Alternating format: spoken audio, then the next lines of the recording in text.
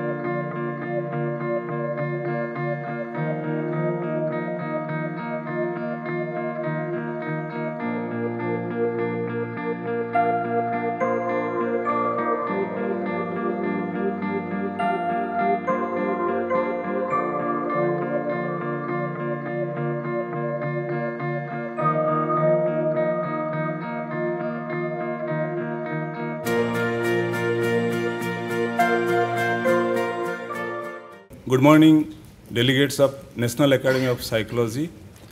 Our Department of Applied Psychology welcomes all the delegates. Honorable Vice Chancellor, Professor Gurmeet Singh, Honorable Guest of Honor, Professor Subhash Chandra Parija, Professor Meva Singh Sir, Professor Manas Mandal Sir, Professor Narayan Srinivas Sir, Madam Sonali De, and my colleague, Dr. Bharanikanth, other colleagues, other dignitaries present over here. So there is a hearty welcome to all the delegates over here. So when we proposed for this conference last year in Delhi Convention, it was happily accepted by the executive body of National Academy of Psychology. With that, we started with this conference. This is the 29th annual convention of National Academy of Psychology with the theme, Making Psychology Deliverable to the Society. All of us know developing societies like India inevitably lack material resources required for various domains of social development. Therefore, it becomes imperative to utilize the available psychological resources optimally and judiciously. Moreover, within a particular society, there can be sections which are exposed to greater degree of deprivation, maybe economically, socially, behaviorally, or culturally. Thus, it becomes incumbent upon the psychologists to identify the ways and means to motivate these groups for growth and development. The psychologists have to mobilize as well as utilize psychological resources like abilities, skills, and motivation of the individuals.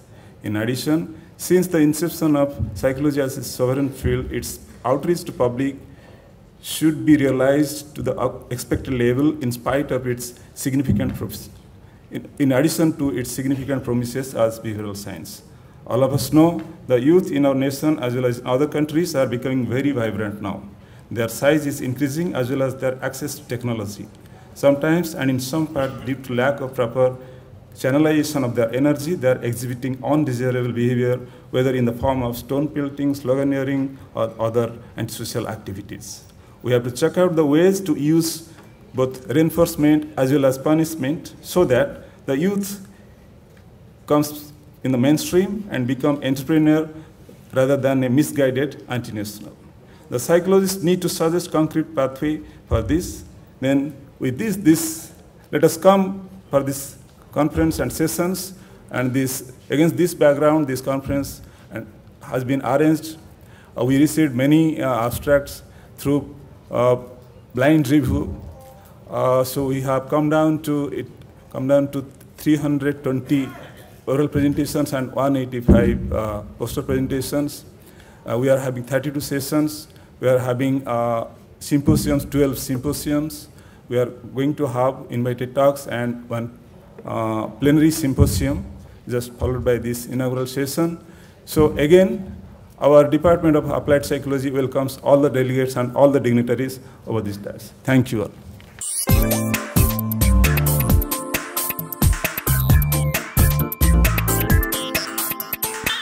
A very good morning to all of you.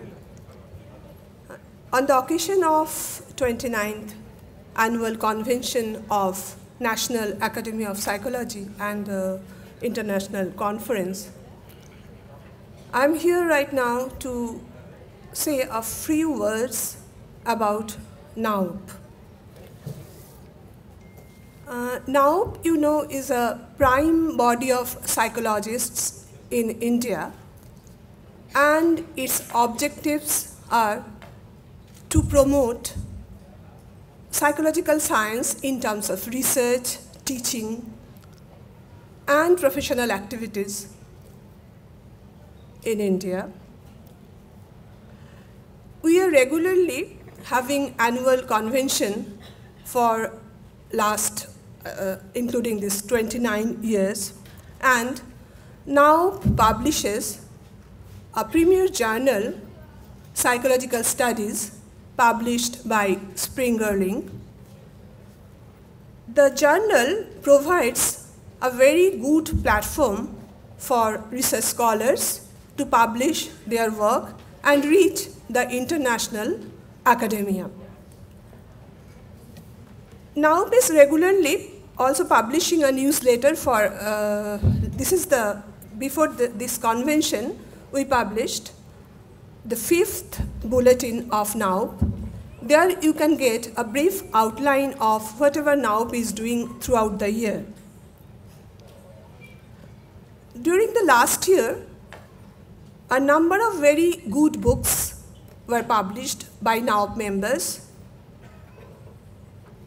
Articles were published by NAOP members in reputed journals. Workshops, seminars were conducted in various parts of India. Research projects were carried out by NAOP members, and many others were run by NAOP members. You can get these on the NAOP bulletin. In the international arena, NAOP has made further progress during the past year. I'll mention the most important few here. Professor Purnima Singh represented NAOP in a symposium at BRICS in Moscow in 2019. Professor Prakash Badakanaya has been elected in the Executive Committee of International Union of Psychological Science, and Professor Purnima Singh and Professor Narayan Srinivasan will be now delegates to IUPS.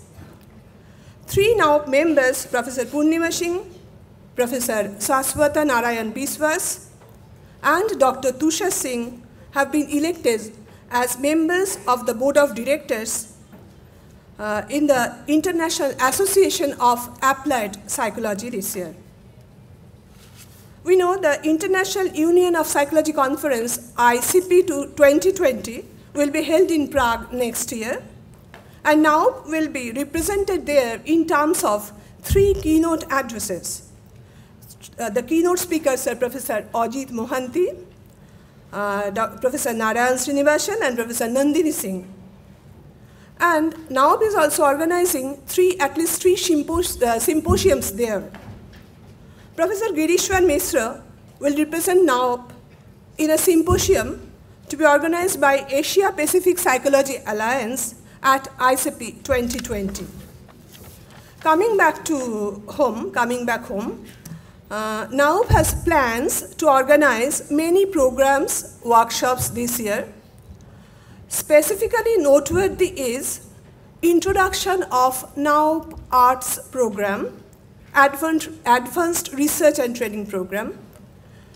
It will organize it to encourage young research scholars to get trained in getting projects, in conducting research and all that. You will get the communication of this in NAOP website.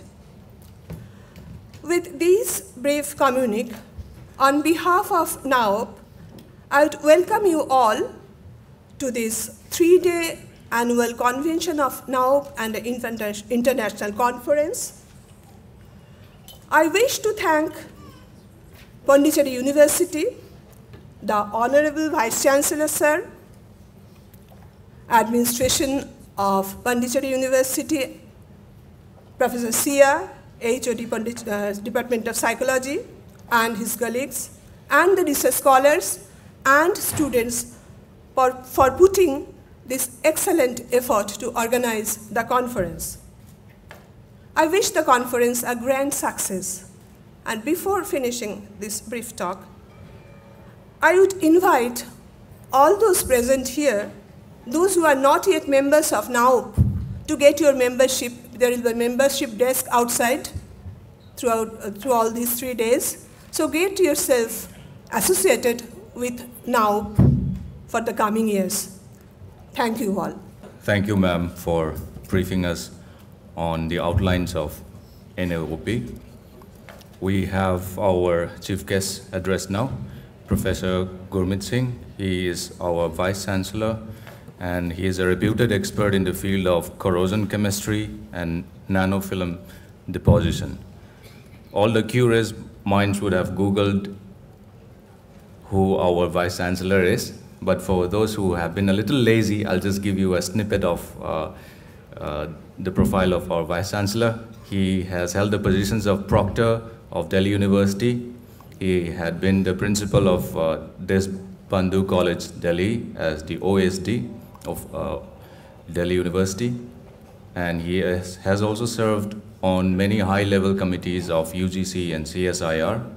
Together with that, he also is a member of Royal Society of Chemistry, London, and also the National Association of Corrosion Engineers, US, and many others, which I think will take too much of our time to read everything that he has achieved. So, in order to save time, I would now like to invite our Honorable Vice Chancellor to give us the Chief Guest address. Thank you for very kind words about me, and a very good morning to all of you. It is one of the rare occasions when I'm seeing this auditorium absolutely jam-packed with some people standing at the back. I think nothing can be more satisfying than this. This speaks in volumes about the vibrancy of the psychologists who have been all here from all over. Well, my dear old friend, Professor Subhash Pareja, who is the Vice Chancellor at Balaji Vidyapeeth, Professor Sonali Dey, Professor Meva Singh, Professor Narayanan Srinivasan, Professor Manas Mandal, and Dr. Barani Kant, and finally Surendra Sia, our HOD, who has been doing a remarkable work. And I would share this with all the persons sitting here. I would especially mention our friend here who was handling DD earlier, but now he's been given the Visitors Award.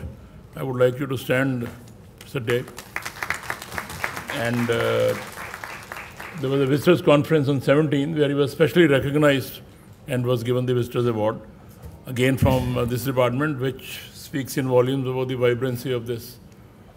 A few days back, there was a conference on some economic features, and there somebody said it's a conference of economists, and I said, yes, I know economists. They are the ones who will get richer by telling why you people are poor. So here, a heartening feature is all the psychologists have been here, and psychology is a subject which helps you in exploring who you are. Unfortunately, in our society, we are not able to explore our own self.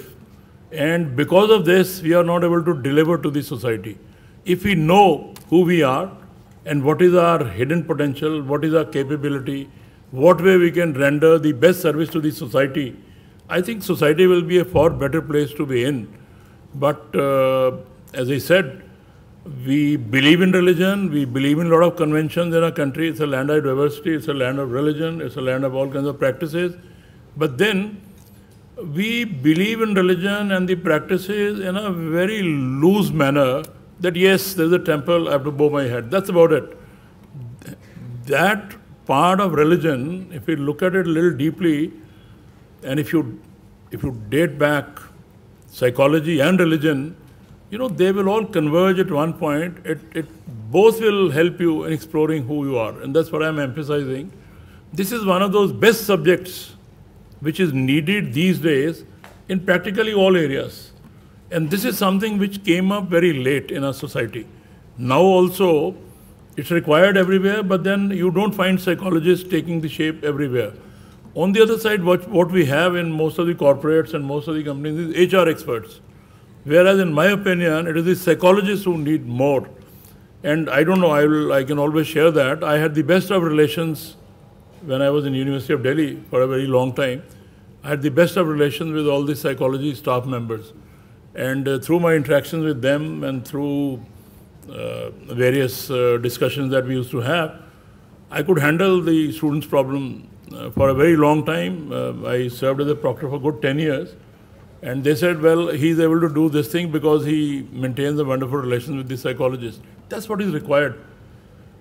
In our prisons, we need them. For defense officers, we need them. For policing, we need them. You name an area where this is not required. But unfortunately, there was a time, still people are hesitant. When somebody goes to a psychologist, though one gets immense benefit out of that, but in public, he would hesitate to show or to say that I was with a psychologist. They'll say, well, he is in the company of psychology, there is something wrong with him. That's the perception that this society has. We are not very open, let me tell you. I am telling that the psychology is required practically everywhere. And this is the time when we need to spread this subject much better, much more openly.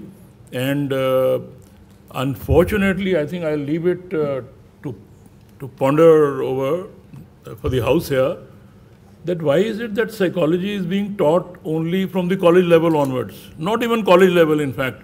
At graduate level, you will find very few institutes.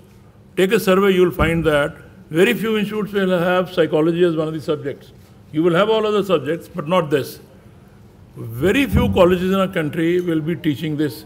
And when they start teaching it, they'll say that we will start this in the fag end of the graduation, third year onwards. Why not from the first year? That's the time which is the formative year of a college student, where this is required. So probably you need to discuss and recommend it to the higher authorities. Higher authorities means the administrators, UGC, MHRD, whatever, to recommend that this is a subject which is needed all over and this needs to be expanded and it should be a part of the curriculum at the graduate level. Normally what you find is one will do graduation in any subject and ultimately he would come to the master's level where they will think of studying psychology. I think those students who have taken this subject at an undergraduate level, I don't know whether there has been any kind of a comparison so far or not, but if you carry out a comparison like this, you would find, at least I have noted that during my interactions and during my conduct of the interviews that we conduct at UPSC level, at higher levels, we find that a student who has come from this background is definitely a better person than the one who comes from other background. But then, as I said, there are very few who would do this at the formative years.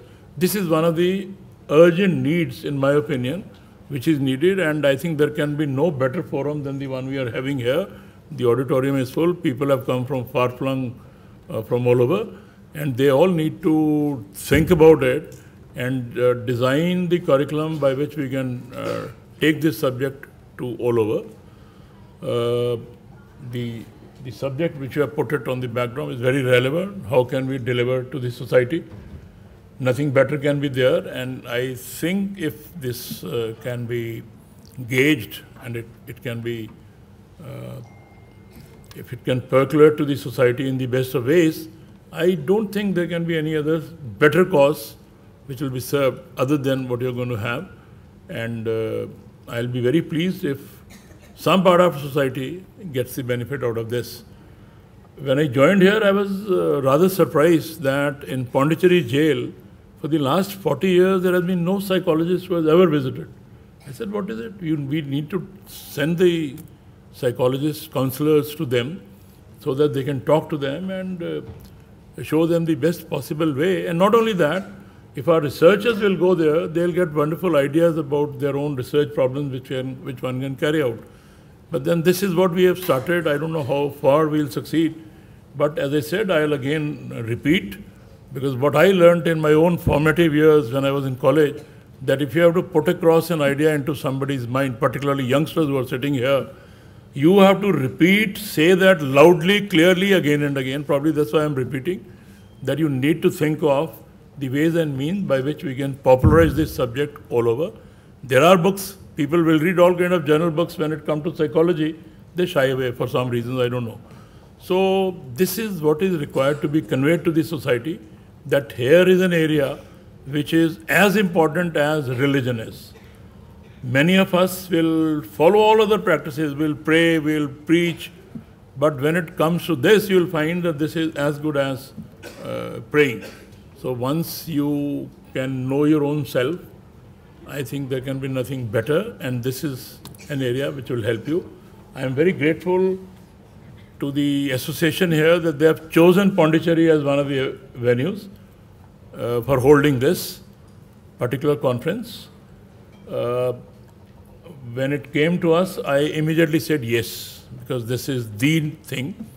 And I said yes because it will give a chance to everybody to explore Pondicherry. Those of you who have come for the first time, you will find this is a lovely city. It's a city which is to be appreciated from all sides. Very positive, very spiritual, pollution-free, with good culture, very clean. So the moment you enter the boundaries of Pondicherry, I've been emphasizing all along, some kind of a positivity will set into your mind. You feel rejuvenated the moment you enter here, and you don't get tired. You feel like working. You feel like going on and on. So you'll find this here during your stay. Those who have come for the first time, I wish them a very happy stay here. But those who are coming again and again, that's one of the things which I've been emphasizing, that this is a city where one would love to come again and again. So that's what it is. I wish the conference a grand success. I will urge all the youngsters who are sitting here that this is one of the rare opportunities which you all will have to interact with some of the best in the field. So don't spare them. Don't let them have lunches and dinners comfortably. Interact with them. Make best use of this time so that you can grow further in your research areas. That's what one of the aims of a conference like this is. I wish the conference a grand success and congratulate my colleague Professor Shivnath Deb once again, because he got this award out of a huge lot of entries of about 248 from all over, which is no mean achievement. And this also speaks about, in volumes, about the vibrancy and the brilliance with which our small department is showing its presence all over. Thank you so very much for choosing this venue, and I hope this will be a wonderful grand success. I wish all the best to everybody here. Thank you so very much. Thank you, sir, for your very encouraging exhortation, and we believe that you are equally as enthusiastic as any other psychologist here present here today for the development and also the promotion of psychology as a discipline. And indeed, the psychology department at Pondicherry University is very fortunate to have someone like you as our Vice Chancellor. And in addition to the exhortation, I would like to request our Vice Chancellor, Professor Gurmeet Singh, to release the book of abstracts for us.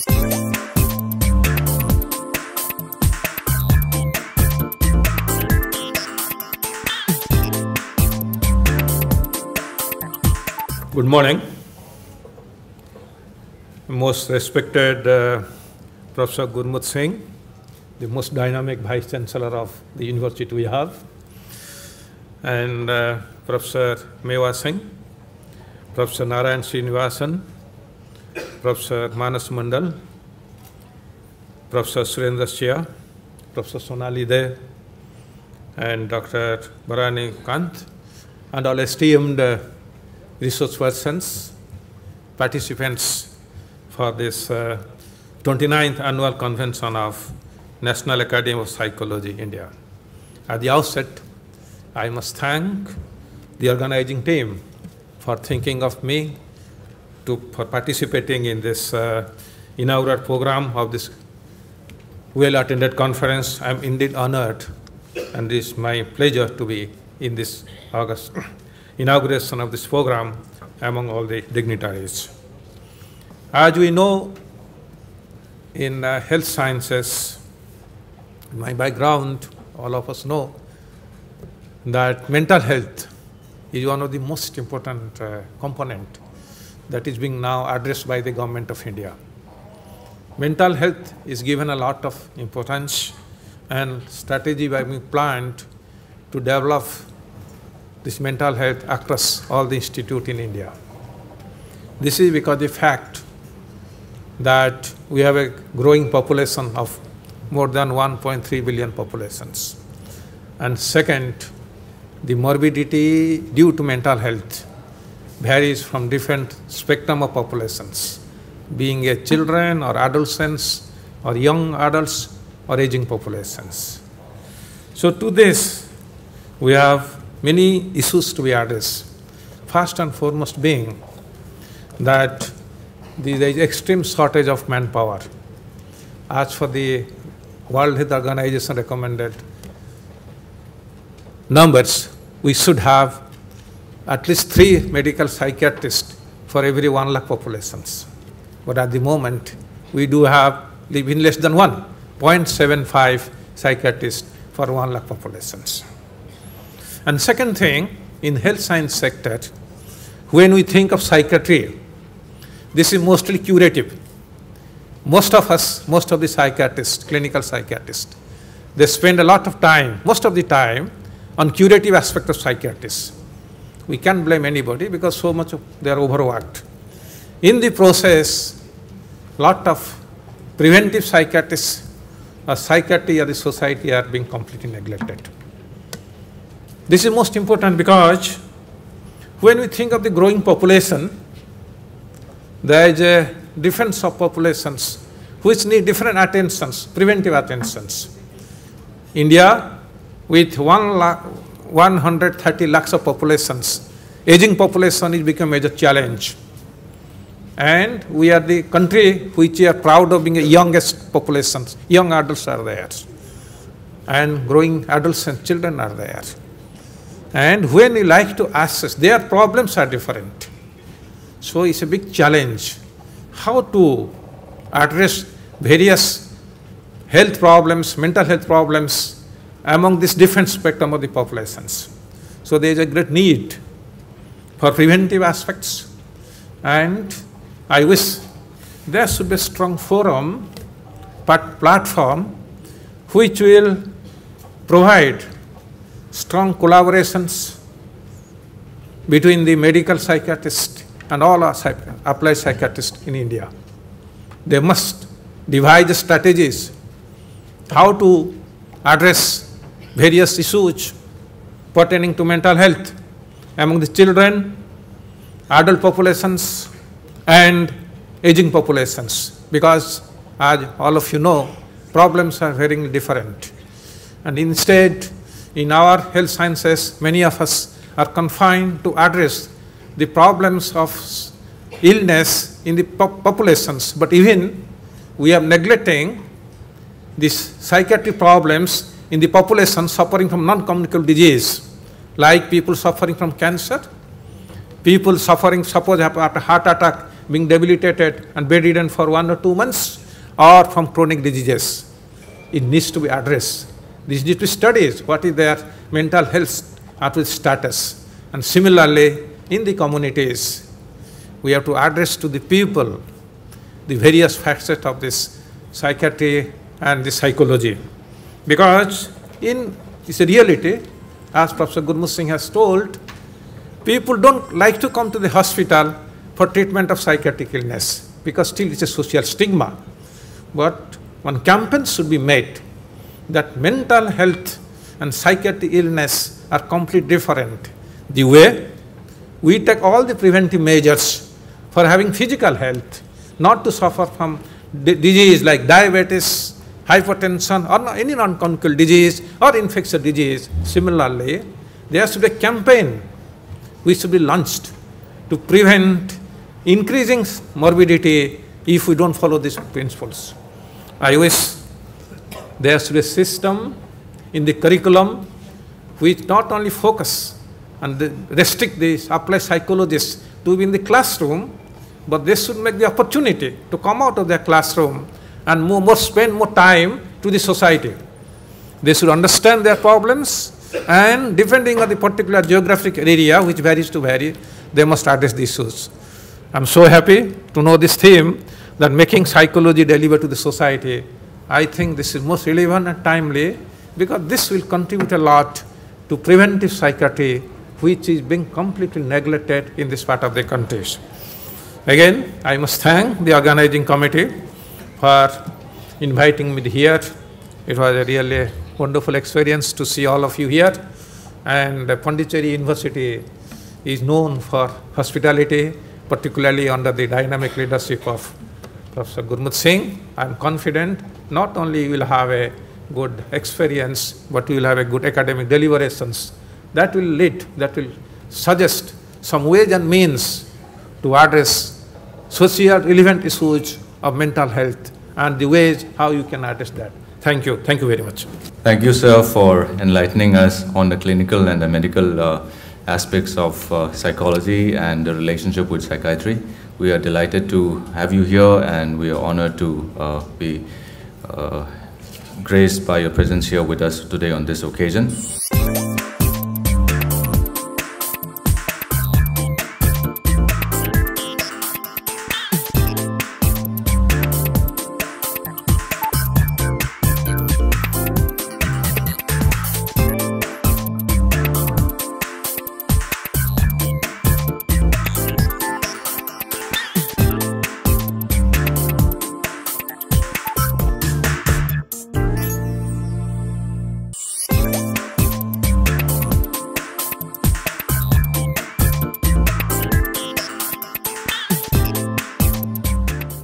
Professor Mehwar Singh is an alumni of Punjab University, Chandigarh. He has been trained and he even taught at the Smithsonian Institution, Washington, D.C. He is a Fulbright Scholar in Residence at Bucknell University, Pennsylvania, and also a visiting fellow at Zoological Society of San Diego, USA, and a visiting fellow at the German Primate Center Göttingen and Cologne Zoo in Germany. Summer professor in Germany, visiting lecturer in Malaysia, and professor at Russian Academy of Sciences, Moscow. I will not go into all the details because I can speak about Sir one whole day and not even get tired even after doing that. Personally, he has been a godfather to me, a mentor, and a friend to me. I was his student at the University of Mysore and continue to be his student and his friend even today. And it is a delight to have him here today in our midst. And sir, I give you the time. I'll not take much of your time. We would love to hear you speak rather than me talking. Dignitaries and friends, I'll just take, I think, 1.5 minutes. That's how we planned. It's a great pleasure to introduce the incoming president. It's our tradition that the outgoing president should introduce the new president or the incoming president. It's indeed a great pleasure to introduce this person who is not only a great scholar, but a very close friend of mine, Professor Narayanan Srinivasan. As most of you know, Narayanan presently teaches at Center of Behavioral and Cognitive Sciences at Allahabad. He has such a varied background. He is BE and ME in electrical engineering from none of the places, from Indian Institute of Science, Bangalore. Then he left engineering and he went to US, joined Department of Psychology at the University of Georgia, where also I have a lot of connections. I have been going there for many years. And he joined psychology department, did his master's in psychology, did his PhD in psychology, especially in the area of cognitive sciences. Then he was a postdoc at University of Louisville. Then he went to teach in Italy. Then he went to teach in Singapore. So with such a background, then he came back to India and joined the school at Allahabad, where he's been mentoring the students. And enormous amount of research, 187 research papers put together with all book chapters and so on. I mean, I would have personally given up another half an hour, 45-minute speech on his work because I'm very thorough with his work. But poor thing, I'll be preempting his speech, then he will have nothing to speak. So I won't say anything about his work. This is a great pleasure. He is also a member of, a fellow of several prestigious societies and associations. He's a fellow of the International Psychological Sciences. He's a fellow of Psychonomic Society, and he is a fellow of the National Academy of Psychology, India. He's a now fellow. So it's indeed a pleasure. He is also very much experienced in the activities of NAOP. He has served in NAOP in various capacities, especially as a Secretary General for something like 3 or 4 years continuously. He was the Secretary General, so he knows ins and outs of NAOP, and I'm very glad that I'm handing over the chairmanship to a person who is abler than me and would carry out the activities of the NAOP much better than me. Welcome, Narayan, and I invite you to deliver the address. Thank you very much. Okay, dignitaries on the dais, my friends and colleagues and students, it's really a great pleasure to be here and give the presidential address. Hope you will find it interesting.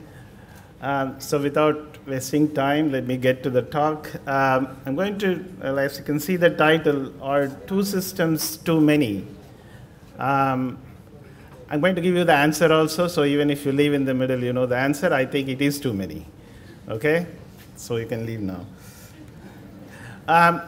Psychology is full of this. It has been, if you look at the past history of psychology for 100 years, you will find these dichotomies.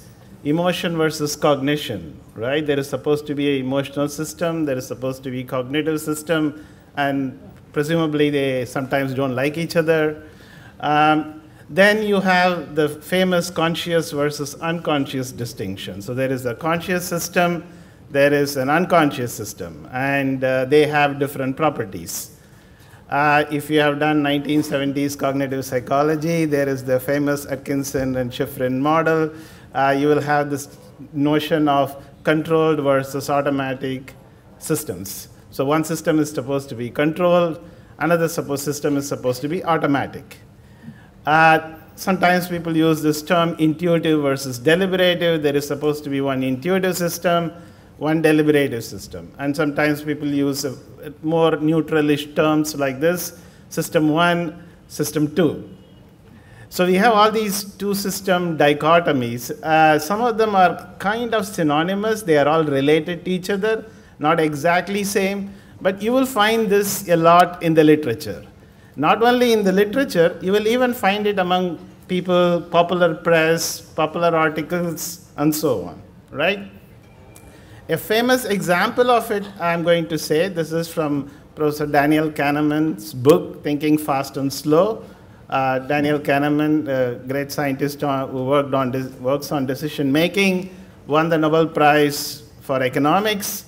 And in his book, of course, he talks about two systems as well.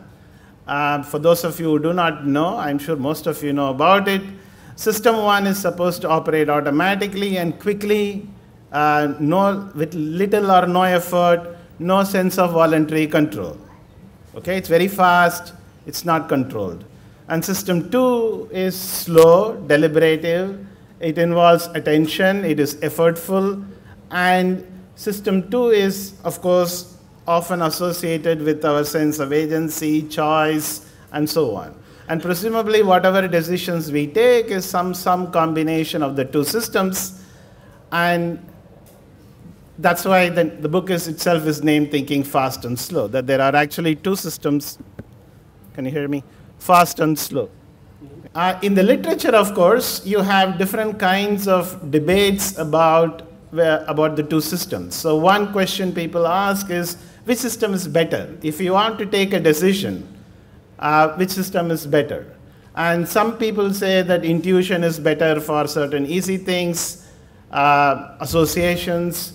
The more deliberative system is really better for very complex real-life decisions that we take, where to do PhD, whom to get married with, I don't know, all these big decisions.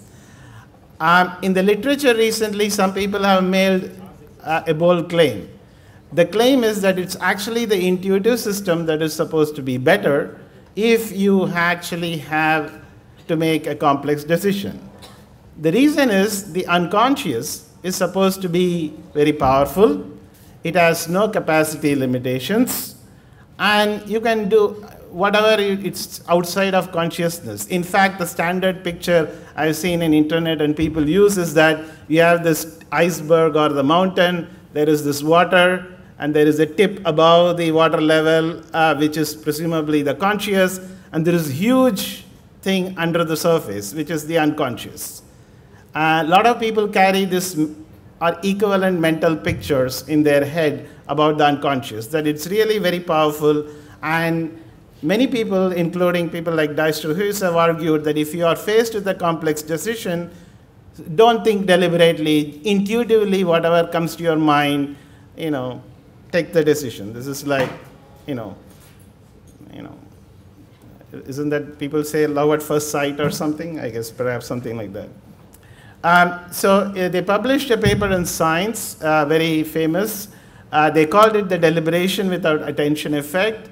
Essentially, the basic idea is something you see on the graphs there. There are two kinds of problems, one in which only 4 dimensions or 4 aspects are involved, one in which 12 aspects are involved. These are the simple versus complex problem situations. And people were asked to essentially either think about the problem for a few minutes or think about something else, not think about the problem. That is presumably the intuitive condition or the unconscious condition.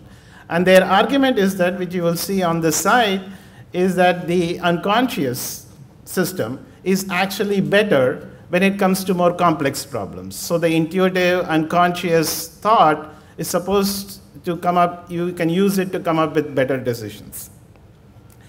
A side story is that this effect, even though it's published in Science, like the replication crisis we have in psychology, this is also one part of it. We have a lot of failed replications of this basic effect. Sumit, my student, I saw him sitting somewhere there. We did this work a few years ago where we looked at the kind of assumptions that people make about unconscious thought. Is it really valid? Do we really may need to make these assumptions? So we'll just pick one assumption, and that is the fact that unconscious thought is supposed to have unlimited capacity in comparison to conscious thought.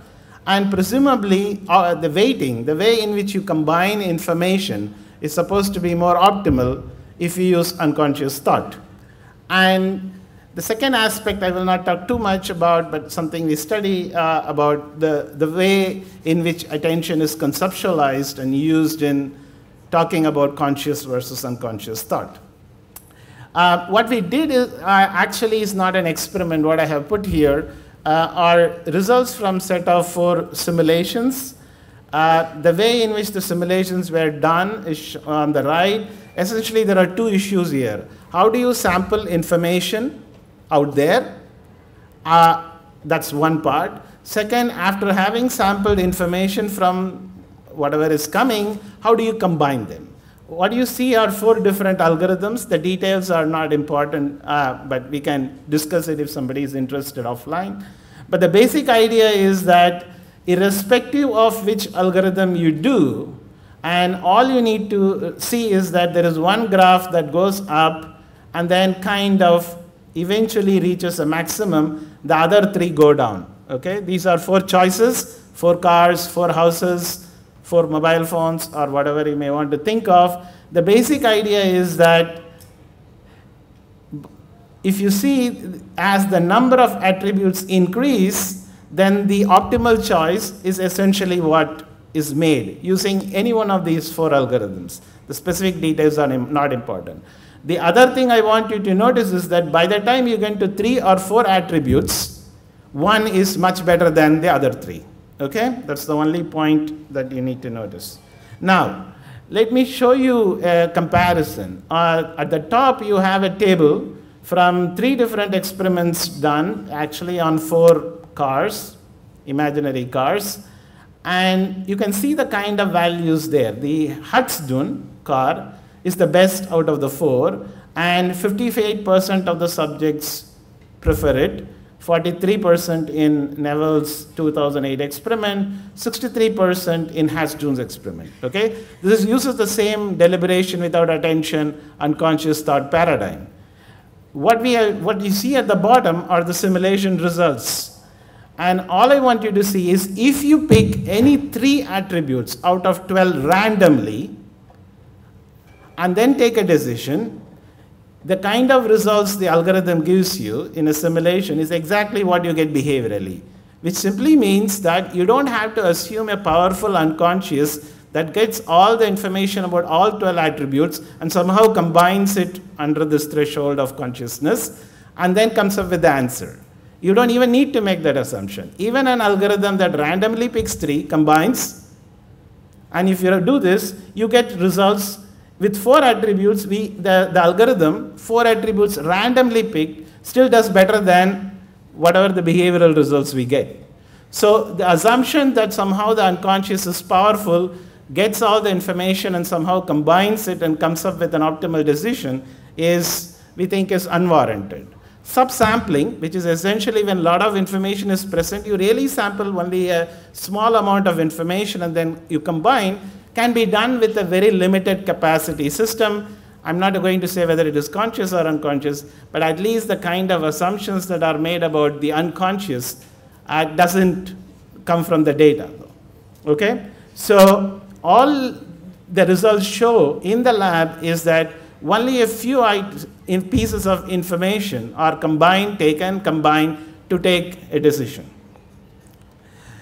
Okay, let me move quickly. Somebody monitoring time, please let me know. Okay.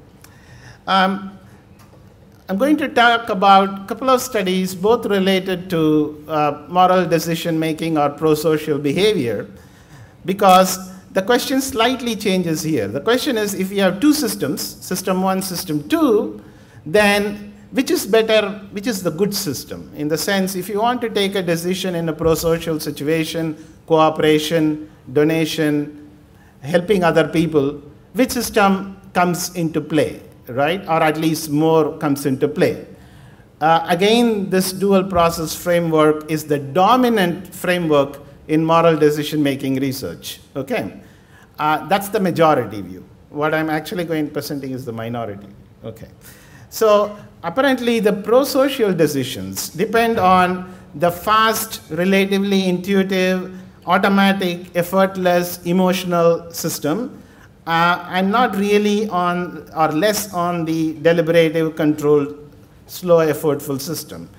So what constitutes evidence for it? There is a particular hypothesis by many people like Joshua Green and others. They call it the social heuristic hypothesis. The basic idea is intuition facilitates cooperation. So if you want to cooperate, rely on your intuition. Okay, don't deliberate. Then you become very calculative and you will not cooperate. Okay, that's the basic idea. So behavior typically advantageous is automatized as a social heuristic, and that is the intuitive response. Deliberation, by contrast, is much more calculative. You look at optimal benefits and costs, and depending on that only, you will take a decision and perform appropriate actions.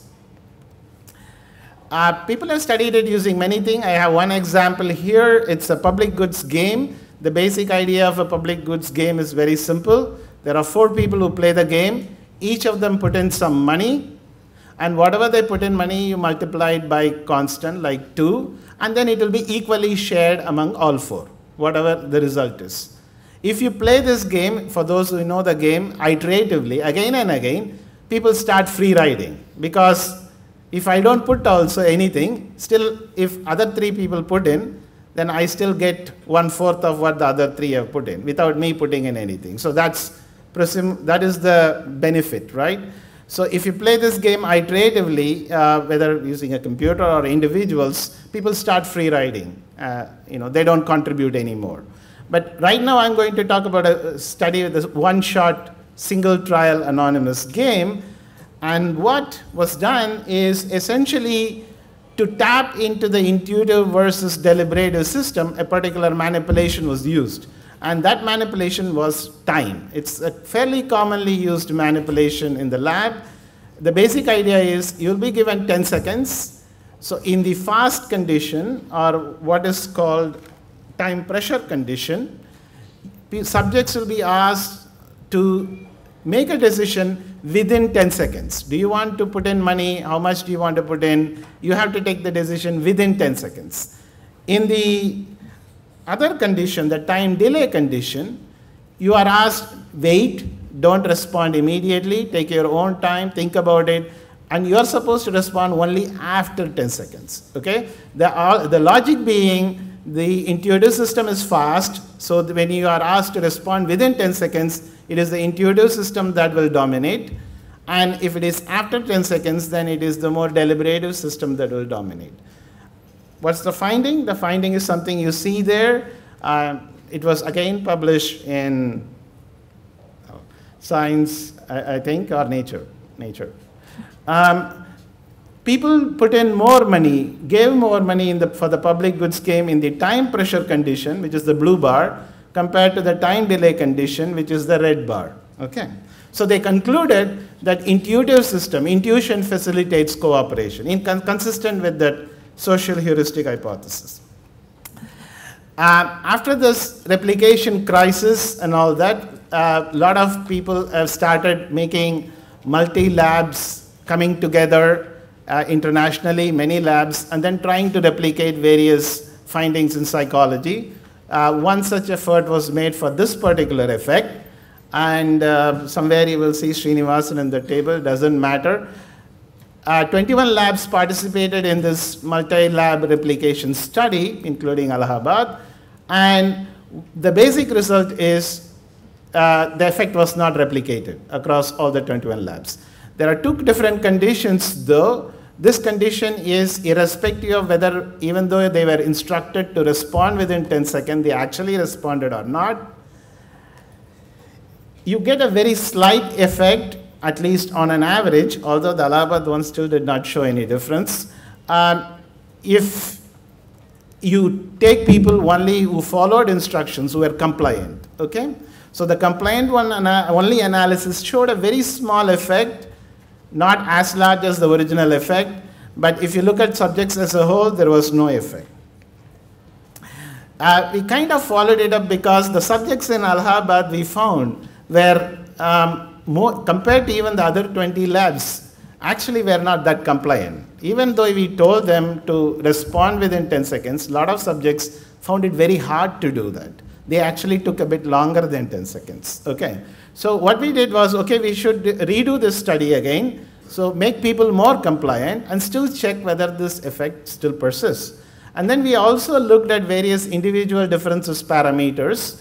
They are given there. One is to measure their temporal discounting, whether they go for a small immediate reward versus wait for the large delayed reward, that kind of a task. We looked at their attention in terms of what is called a global-local task, whether people are globally biased or locally biased. We gave a personality test, and there was a value questionnaire and all that. I will just talk about a couple. Well, the first thing, again, it's a null effect. We did not find any difference between the time delay condition and the time pressure condition. In fact, if you see the base factors, you will see the values are 17.68 and 6.225, even if you do the compliant only analysis, which means there is a reasonably strong evidence for the null hypothesis. That is, there is really no difference between the two conditions, which means the underlying assumption that there are two separate systems, they are used, and two different decisions are made is really questionable, okay? There is really no evidence, at least in these kinds of tasks. Okay. We have continued to look at this issue in terms of decision-making in moral situations and trying to question the dual process framework and then see that exactly what are the factors that may be important rather than thinking about it in terms of two systems. So I'm going to present one experiment with one factor. But before I do it, this is a problem, I think, if you are familiar with moral decision-making, most of you may know. If you do not know, it's called the trolley problem. Essentially, there is a trolley that is coming. There are two lines you see there. And then a subject has a choice to push the lever. If you push it, if you don't do anything, 5 people will die. If you push the lever, well, 1 person is dying. Okay, so the question is, what will you do? More than 50%, a reasonable majority, in this case, answer yes. There are differences, and there is also a multi-lab replication currently, I think, have been started for this trolley problems as well. But general finding is that a lot of people will say, okay, I will press the lever. If you change the problem this way, which is called the bridge problem, where essentially a fat person is standing there, there are 5 people lying on the line, and then the question is, the subjects are asked, would you push this fat person? Remember, in terms of utilitarian calculations, it is still 1 versus 5. You sacrifice 1 to save 5 people. In this case, though, interestingly, even though the calculations 1 versus 5 is exactly the same, most people actually say, no, I will not push this fat person, even though it is 1 versus 5. Now, again, people have looked into this predominantly using the dual process framework. You will see 2 classifications there. One, like the fat person problem, is called a personal dilemma. This is just a terminology. In this case, people presumably make deontological responses. It is not good thing. I'm not supposed to do this. Push a fat person, somebody, a human being, onto the railway line. Tend not to harm few to save many, and presumably it's driven by the fast, intuitive, emotional system 1.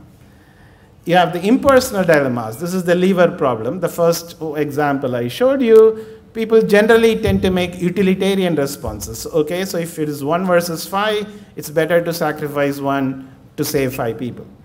Tend to harm a few to save a many.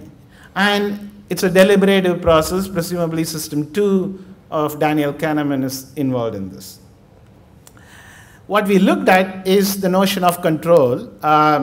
Many of you will be familiar with this. How much control you have over your actions and its consequences, we think it's an important factor, and probably more important than the kind of system 1, system 2 dichotomy that people use. So we manipulated personal control.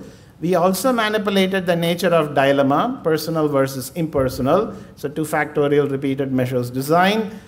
We gave people 20 dilemmas, not just 1 dilemma, and asked people what you will do. Okay?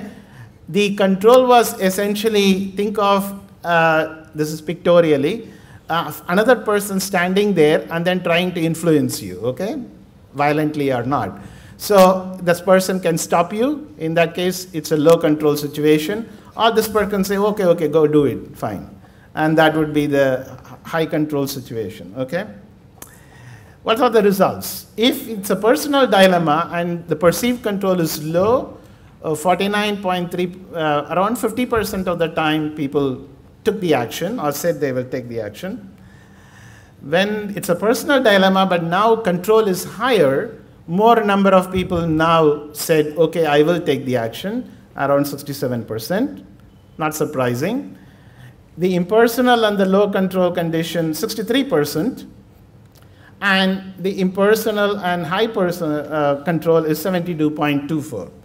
Now, if you look at the actual effects, well, we got 2 main effects, essentially. What you see are the percent odds or the odd ratios.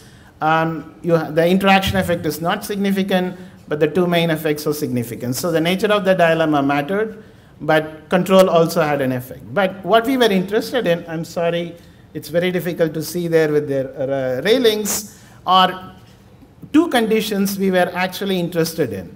These 2 things kind of pit one versus each other if you focus on 2 of the 4 conditions.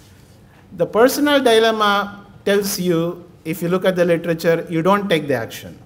High control tells you take the action. So these 2 things are pitted one versus the other. In the other case, the impersonal dilemma tells you to take the action. The low personal perceived control tells you to not take the action. So the question is, which one is stronger? So if you see this, even though it's a personal dilemma, this is the fat person problem, when the control is high, more number of people are willing to take the action than even though it's an impersonal dilemma, but now the control is low. This is a significantly different effect. So control seems to be much stronger factor here than the lever versus fat person type of situation. Okay? So let me conclude. While the notion of 2 systems have become very widely entrenched in psychology, and I find even people outside psychology talk about the unconscious and the conscious, people always criticize the word consciousness. If you are familiar with psychology history, if you cannot define consciousness, you cannot define unconsciousness as well. If it is an opposite of it, you cannot have a definition of that as well. Essentially, what is undefinable, people simply say it's unconscious taking over and does something, okay? So I think it's really time that we focus more on various specific factors that affect, and not these dichotomies of unconscious versus conscious, which is of course more than 100 odd years old. And the notion of powerful unconscious, at least in cognitive psychology, the evidence for it is actually, to be precise, non-existent or very minimal, okay, in spite of its popularity. So there is need to identify very specific processes or factors like control that may vary along a continuum, and not simply think in terms of two systems, and then see how we actually take our decisions in real life, okay? Thank you, and let me acknowledge Sumit, Revati, and Shrivalabha who did all the study, and people who funded this research. Thank you. Pleasure and privilege to be amongst you this morning. A very good morning to all of you. There is no luxury of using time to address all of you about what I'm going to speak. Rather, I would try to run through, because there are shortage of time. I'll take 15 minutes. There are about 7 to 8 slides only, no issue. I would rather try to use more than my knowledge, my experience, in working in 3 kinds of environments where I taught psychology or being a student of psychology. Actually, I taught over a decade in a university system, which is Banaras Hindu University, psychology. And then I taught over a decade in IIT system, and then over a decade in R&D system. So 3 systems I work with in psychology, and I have seen how psychology is growing, and how there is a possibility to work with other disciplines, particularly in the other fields of social sciences, as well as with the sciences which involve computational science as well as neuroscience. So my idea will be here to talk about that what I have seen, the way psychology is being run in different disciplines, in different institutions. So whatever I have noticed in last 40 years is that we have several kinds of approaches to understand psychology, through basic psychology, through directed basic psychology, to applied psychology, to translational psychology, to end-user integration psychology, in various ways. I mean, let me first iterate what I wanted to mean by that. Well, in any science, when the knowledge grows from, in 7 different layers. No knowledge to new knowledge to theory building to principles of application to discovery of solution to translation to production to optimization to end-user integration. In any science, because mostly I worked with medical professionals and engineers throughout my career. Any science that I have seen, there are 3 kinds of sciences in this world: physical sciences, which, within natural science, we have got physical sciences and life sciences. We have got social sciences, and we have got formal sciences. Formal science is a mathematical science based on which we develop model, and using those model, we actually do a lot of researches. So the idea is that in the university system, I found mostly we have done basic researches, and those researches are from trying to mostly passion-driven researches, and where we are more interested in understanding the process, and any psychological concept we try to develop in the form of a construct. So no knowledge to new knowledge, and new knowledge to theory building, and theory building to principles of application is a process which I saw in the university system. We are trying to deliver it to the society by filling up that knowledge gap. In the IIT system, we found we start from principles of application to discovery of solution, and discovery of solution to translation. And this translation, mostly in the engineering sciences and psychology department, our idea was to do some kind of prototype development. It may be a test development, it may be an instrument development, it could be any kind of development, it's a deliverable development.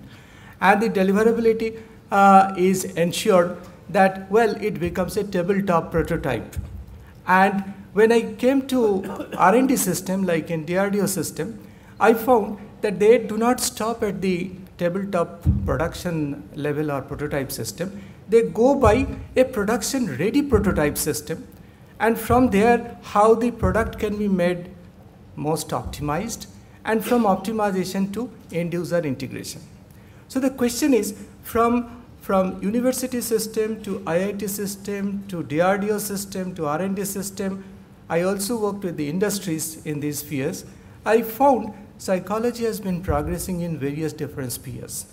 But the problem is that our connectivity is much less. So my first slide simply tells that how blue sky researches are done, how pure basic research is done, how directed basic research is done, how applied research is done, how experimental development research is done, how translational research is done. I have not included optimization because that's more done in engineering researches, and then how end user integration researches are done. Sorry. So this is the different 7 layers of science, 7 layers of researches that we try to do in order to make our science deliverable to the society. But when we try to look into psychology as such, we find that, like what Professor Narayanan has said, that we also have a system 1, system 2 type of dilemma. And the dilemma is whether I should do research more in the passion-driven manner or in a purpose-driven manner. Whether I should do a product research or a process research. Whether I should do research in a multidisciplinary manner or a transdisciplinary manner.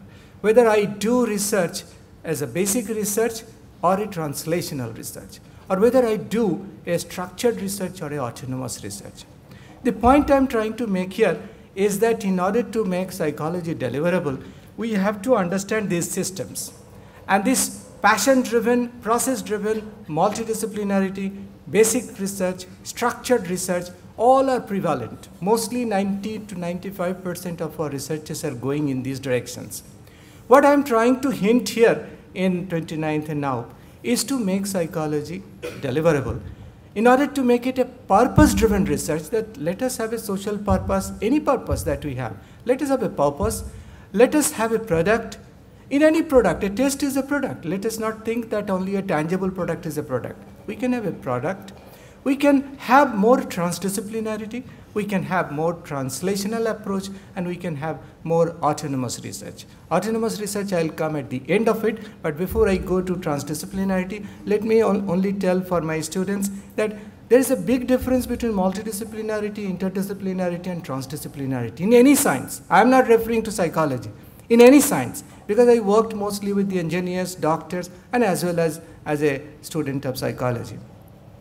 When we talk about multidisciplinarity, we actually develop a concept and derive concepts from many other sciences and then try to stay within our own limit before we actually make a conclusion. But when we do an interdisciplinary research, we share data, we share methodology, and then we try to harmonize link amongst them. But actually, transdisciplinary research is very limited. Unless we do that, probably translational research is not possible. In transdisciplinary research, we actually sacrifice our boundary, our subject boundary. We actually develop a new methodology which is not in vogue, which is not the property of a given subject matter. So the idea of doing transdisciplinarity is very, very important in order to make psychology deliverable to the society. So to go beyond, I quickly just show it to you that what do I mean by that. The slides would be available. As I said, this is not drawn from any sources. You can make use of it. But my hint is that let us be more and more transdisciplinary. I'll give some examples. What Professor Narayanan was telling about Daniel Kahneman, then Richard Thaler, all these people have developed their psychological sciences through economics platform, and they developed behavior economics as a transdisciplinary science. So it goes beyond the traditional psychological sciences. and their nudge theory, their system 1, system 2, decision-making theories, all derived from psychological sciences originally. But they got a different platform, created a new methodology, and come out with a transdisciplinary science. Likewise, recently I was reading a book of biology of belief. The understanding is that our belief system, if I am negative in belief system, my health will go down. What sir was telling about mental health, my health will go down. Recently we found Bruce Lipton, a molecular biologist actually, he got this great knowledge to us that if I am negative, which are those vital organs getting affected? And why we damage our own system if we have a negative orientation, negative feeling. So biology of belief has become a subject matter which has become truly transdisciplinary, which tells that how the protein unfolding is done based on the environmental input and how you perceive others. We have other discipline, humanoids, because I work with engineers, I find that humanoids, where the computing system, where the autonomous system are actually developing certain forms of human element. And humanoids are getting very strongly from cognitive sciences. Therefore, all these issues that I am trying to tell you that, Professor Narayanan has been working with functional magnetic resonance imaging, we find that every psychological process has a biological vertical. Now, if every psychological process has a biological vertical, a genetic vertical, a psychological vertical, a interpersonal vertical, a cultural vertical, an ecological vertical, why not we come together and understand the process more strongly rather than trying to understand what my subject only tells? So unless this transdisciplinarity starts, probably we will not be doing a justice to our psychological science. My next point is to talk about how to make things translational. Because unless we translate our knowledge into a product, any product, it can be an intangible product, it can be a service, but let that be a product, that just not be a process. So findings from the basic sciences that are useful for practical applications are more important today. So those who would be taking up PhD program, why not you think of taking up something which is deliverable?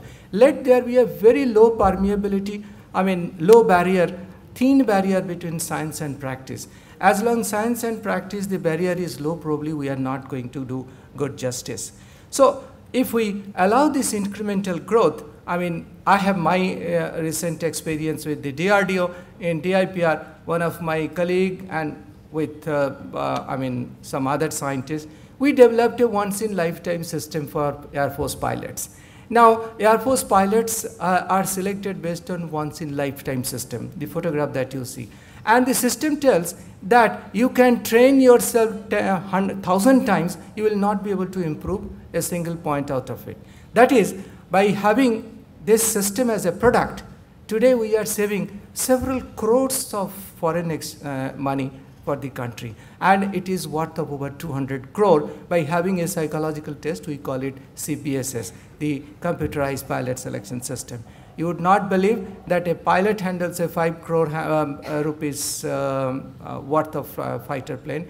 If he is completely not error-free, we cannot afford to give him that. And the whole process of selection is purely psychological, nothing else. So when I went to technology institutions, I found that, there is a big gap going on the technology development and human skill development. Because technology grows every day, human skill doesn't grow every day. And what is happening? We are creating two kinds of system. One is technology-enabled cognition or capability. Other is cognition-enabled technology. So actually, we are moving from augmentation of human capability to automation through engineering sciences, ultimately to autonomy.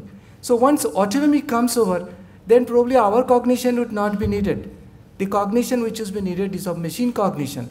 So a lot of machine algorithms, machine learning, deep learning techniques are coming up in order to simulate human system. So we were developing several pathways for us, how to reinforce human capability. So we were trying to develop a 360-degree vision for people. We all have a 180-degree vision, but if I give a soldier 360-degree vision with a helmet, will he be able to cognize it? What would be the pressure, what would be the system pressure, the brain pressure on him? Trying to evaluate, trying to understand how night vision takes place. Is it a cognitive science? Is it so that our system during night goes down, we see much less, our cognitive process goes down during night? Is it so that we fail to detect camouflage because of certain inherent capabilities? So we try to reinforce human capability. We try to read human capability all through psychological principles and through certain deliverable engineering sciences. We try to restore human capability, like transcranial magnetic stimulation. Can we restore human capability, the capability to navigate, the capability to remain alert, what President Narayanan was telling about attentional process? Can we do it through certain deliverable system? Ultimately, the assessment of the system will come through validation through psychological process. Likewise, now people have been growing from cognition-enabled technology now towards that. Can we replace human capability? Bioalgorithm has come in a big way.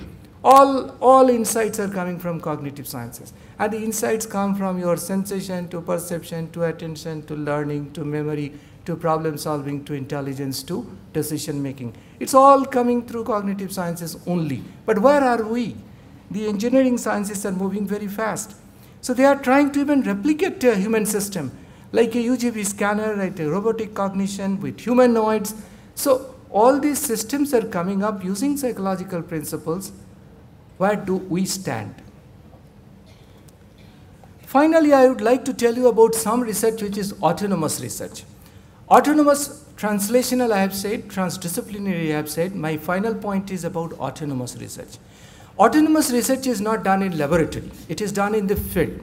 Autonomous research is primarily an inductive form of research where the solution of a problem is not inherent within the problem. That is, autonomous research starts with the non-expert system. It doesn't start with a lot of knowledge, because when we do research, we have got library, we have got infrastructure, we have got computer, we have got expert guide, we have got a lot of facilities. But when a person is in disaster, or when a person has got a problem in the society, everybody doesn't know psychology. And even if we know psychology, do we really help? Do we really understand people? Somebody asked this question to me in a village. Are you in a position to tell my mind? I said, we never are in a position to tell your mind. At best, I can tell you about your mindset. So we really try to understand people's mindset rather than going into mind. So the question is, this autonomous research is an inductive research, is an iterative research. There is no stoppage here. You keep on growing here. In an engineered or a medical product, you stop somewhere. You develop a medicine, you stop somewhere. In an iterative research, you keep on growing. They're all indigenous, they're all inexpensive, and they're all available around you. So the question of doing autonomous research, going to the ground, looking at people, talking to them, having qualitative input from the people's wisdom, which I say is a community-based wisdom rather than organized knowledge. Now, organized knowledge we all get from Google. Organized knowledge. But what about the community-based wisdom? Autonomous researches are those researches which come out of our organized, such kind of wisdom. What I have shown is your Richard Thaler's experiment. In a urinal, he found that if a housefly is etched, the sweeping job reduces by 80%. Sorry about this, giving this example. And it is reduced by, and he gave this example in his book on nudge. Question is, it is an autonomous research. Once I was doing after 26/11 Bombay attack, government asked me to do some research. So I found that the input for a very good research came out of the ground. So I talk to people, they say, we often tell that before mob hysteria takes place, if there is a mob hysteria or there is a mass hysteria, try to safeguard yourself first, then you try to save your child. In aeroplane also they say, you first protect yourself, then only you protect your child. He said that compassion kills more people than competition. This knowledge I would have never gotten in any book, that compassion kills more people. So in order to stop stampede in a crowd, it's better that you go for a public announcement that try to safeguard yourself first before you try to save others. So in a collective society like ours, compassion comes first, then competition. We die more because of this compassion. So the knowledge is very important to understand how autonomous researches are done. How mobile phone, it has become an addiction, we all know. Now Nimans has come up with some department also. I was talking to director. The question is, I mean, depression, hysteria, mobile addiction, so many problems we are having. How many problems we are sorting it out? So autonomous research actually introduces new ideas, new services, alternative models to address societal problems. I found in MP, children have developed a good bathroom using 40-liter Bisleri bottle. They cut it to like a urinal pot, and they used it with 1-liter bottle, the connectivity amongst those urinals. It's an excellent autonomous idea. The Prime Minister has given an award for that, and it came in India today as well. Question is that by doing this, the society's capacity enhances. I get PhD through research, that's fine. But as long it doesn't help the society, it doesn't make the society helped out of, assisted out of it, it doesn't make things or make meaningful. My last but one slide tells that then what are my strengths as a psychologist, what are my weaknesses, what are my traits, and what are my opportunities. Being in the funding agency for so many years, I have also seen how funding is getting wasted because we are not getting something which is worthwhile to be funded.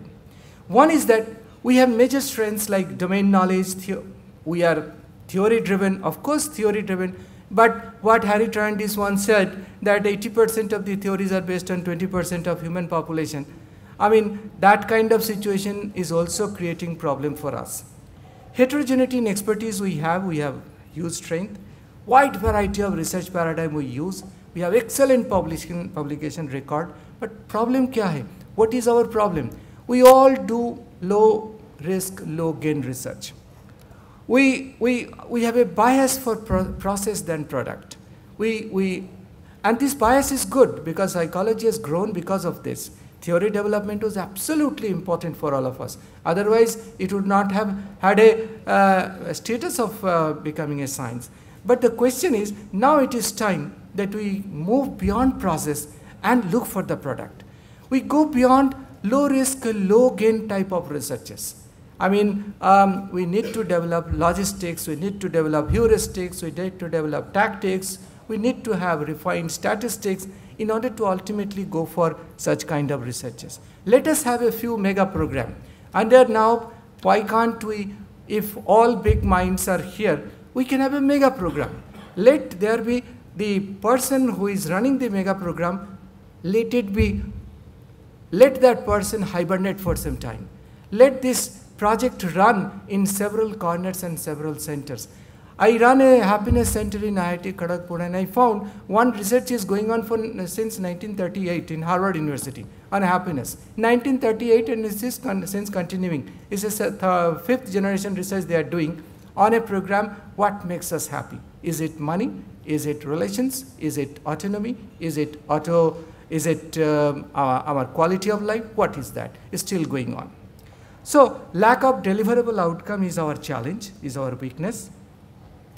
As a psychologist, we have to stop, I think, a prediction arch. As I said, we don't predict mind. We only predict some kind of mindset. Professional obsolescence is also a very big problem because technology is developing, all other sciences are developing. If we don't develop, there would be a gap between the different kinds of sciences. Within social sciences, gap increasing, and we would become professionally obsolete. Skill versus technology gap, and let us not oversell, because I found while in DRDO, to have a medicine developed, to get a molecule which, and synthetically ultimately to develop, our doctor friend can always tell, it takes 25 to 30 years. We never try to market a product before 30 years. And it's a disincentive for doing research, but no product is oversold, with a promise. So in psychological sciences, the quality assurance, the optimization, the end user integration, the ability to do Mark 1 to Mark 2, we develop a test, ways, for example, then revised, they have done it. And I think all these big shots in psychology, they spent years, life in developing a test. They never oversold it. Question is, we have to stop overselling. And also, the opportunities are that there are good opportunities for doing transdisciplinary research, good opportunity now for doing translational approach, good opportunity for risk capital. I sit in different funding agencies. I tell you, there is no dearth of funding from any sources. Let us have good projects. There are a lot of funding opportunities within the country is available. Let us have a good mega program. Let this be a high-risk, high-gain project. Let this be a high-risk, high-gain project, but let us see whether it is getting rejected or not. I do hope that there would be less of rejections. So many national missions. I do not belong to any political party, but we have so many national missions. If Clean India is to be successful, Health India is to be successful, you have to change people's mind. If you have to, and government is spending thousands of crores for these missions.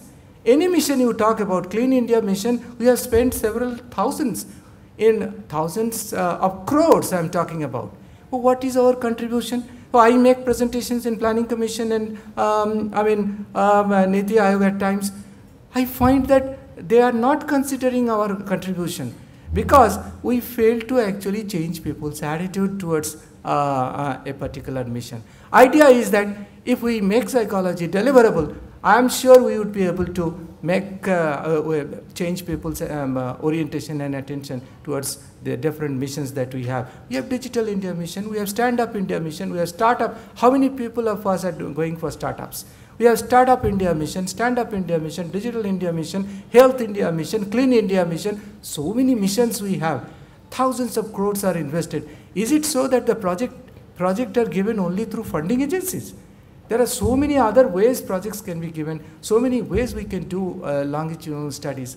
So finally, talking about this is my final slide, that how do we translate research product into deliverable is a big question. Do we have a template for interacting with other sciences? As long as we don't become transdisciplinary, don't go beyond the comfort zone of our own disciplines, own domains, own boundaries, we would not be able to work with many. Because a university like Pondicherry University, so many departments we have. Why can't different departments sit together and come out with a deliverable product? Is it possible to do quality certification of our product? Do we have a quality certification agency in India for the psychological test we do? There is no such. Now BARC is asking, the other day I was delivering lecture in Bhabha Atomic Research Center. And they were asking, if you have a deliverable product to detect inside a threat, I'll right away take it from you. I had no answer for that. So the issue is that for an engineered product, there are a lot of quality certification agencies. Do we have such quality certification agencies? How do we secure risk capital for long-term research is a big issue. That beyond PhD also, if we have to continue, then how can we create generations so that the research continues? Can we undertake mega program with micro planning? Because now research funding agencies say, we always say that your project planning should be such that half of the project is already done before we actually fund it. So it should be a meticulous micro planning before actually you fund it. Once it is done, rest assured that your project is through. And finally, can we protect our title? Engineers protect their titles. Medical doctors protect their titles. Do we protect our titles? Will somebody say that, well, I made a mistake, your designation would be protected, you are a psychologist? No, I'll go to jail first. My title is not protected. Question is, in order to protect my title, we have to go beyond. We have to see lights for tomorrow. So the answer, my final answer is that let us try to do something which can deliver to the society, and let this forum be very vibrant. We have several forums in this country. Applied Psychology Forum, Clinical Psychology Forum, National Academy of Psychology as a forum. All these forums can actually contribute, create a mega program, and enter into the mindset of the government, of the people, the academia, of the fraternity, that yes, we do have to contribute. Thank you so much. Great wishes.